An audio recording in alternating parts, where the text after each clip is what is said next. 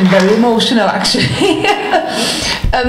First of all, a very big thank you to Labour Women's Declaration and to the work that Kerry and her friends, team, have put into organising tonight, and to David for sponsoring this event. And it just strikes a chord with me. I'm the Member of Parliament for Gower. Before, you know, I was a teacher for 20 years.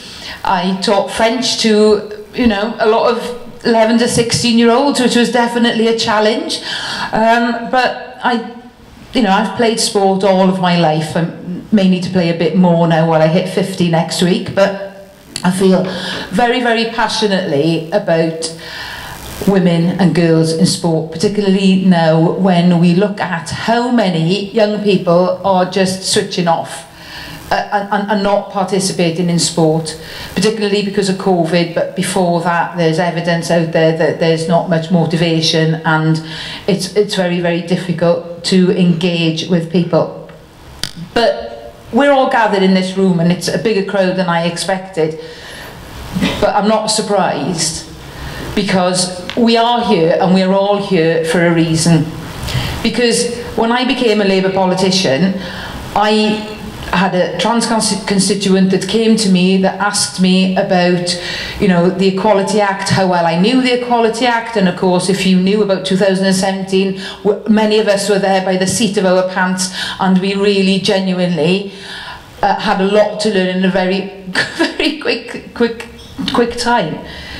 So I'm here with a genuine reason, because fairness and equality in sport and sex-based rights are something that for the last 4 years I have picked my way through these conversations, difficult conversations, only a few hours ago with very close Labour friends in close company. We need to be able to talk to each other. We've not got a space within the Labour Party that is safe to speak to each other without fear nor favour, and this is what I want to bring to the Labour Party. I can guarantee you that I have been having these conversations. I actually sit on the PLP committee. I have been bringing this up. I would not be standing here tonight talking to you if I knew there weren't 20 or more Labour MPs behind me, supporting me.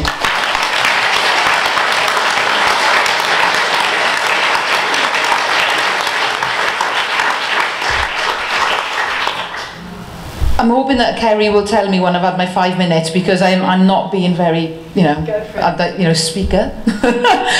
But I feel very passionately about this. Just as a secondary school teacher, when I saw that girls were dropping out of sport, not wanting to do it, having issues with body image, not wanting to share a space maybe, with the boys, and it is a real issue for women and girls in sport, and we have got some wonderful sportswomen that we can look up to, and we just have to say, look what Emma Raducanu and Leila Fernandez have done.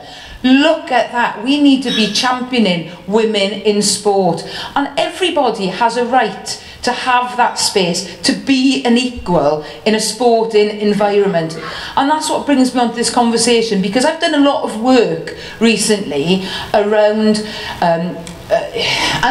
actually came at me a different way rather than through the trans debate. And I don't want to call it a trans debate, because for me it's a matter of fairness and equality. And we have to be able to talk about our concerns. And I've got colleagues that have been pilloried, and I know, and I don't want to go on about Rosie, but I just want to tell you that I stand by Rosie Duffield. Many of us stand with Rosie Duffield.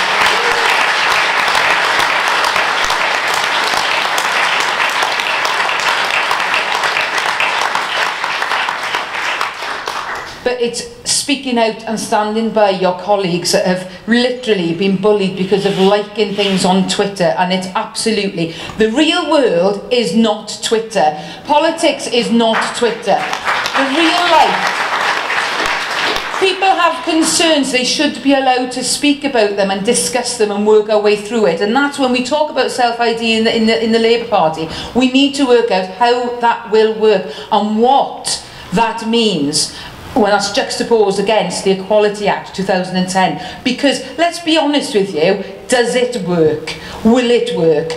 Personally, you're right, I don't think it will, but we've got to get to that point, and there is no space in the party currently to be able to have that conversation. I want to be the person that facilitates that conversation.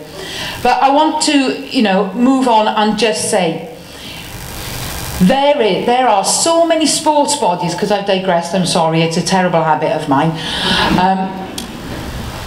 There is a report about to come out for trans equality in sport. That has been, I have been chasing that with Julian, the chair of the DCMS, with Nigel Huddlestone, just trying to get, come on, get it out, let's have it. Let's see what guidance is being given by UK sport for fairness and equality in sport for women. What does it mean? And I hope that what that will bring to the table, and I'm hoping that what we will get is because people are scared. People don't want to have this conversation, and by not having this conversation, that impacts on everybody and participation. So what we need to do now is to have that conversation. Let's see the guidance that UK Sport are going to put out. Let's see what comes forward, because there is no way that it is fair for a male-bodied person to be on a sports pitch with a woman in a contact sport.